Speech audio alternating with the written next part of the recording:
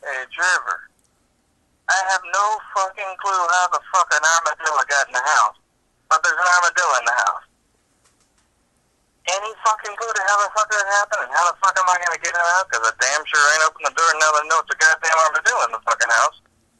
He's in the front of the fucking room tearing up the fucking front room. Thank God he's an armadillo and not a fucking raccoon. He'd have ripped the shit out of the TV already. God damn. What the fuck is an armadillo doing in the goddamn house? I got no fucking clue. But there's one in the house.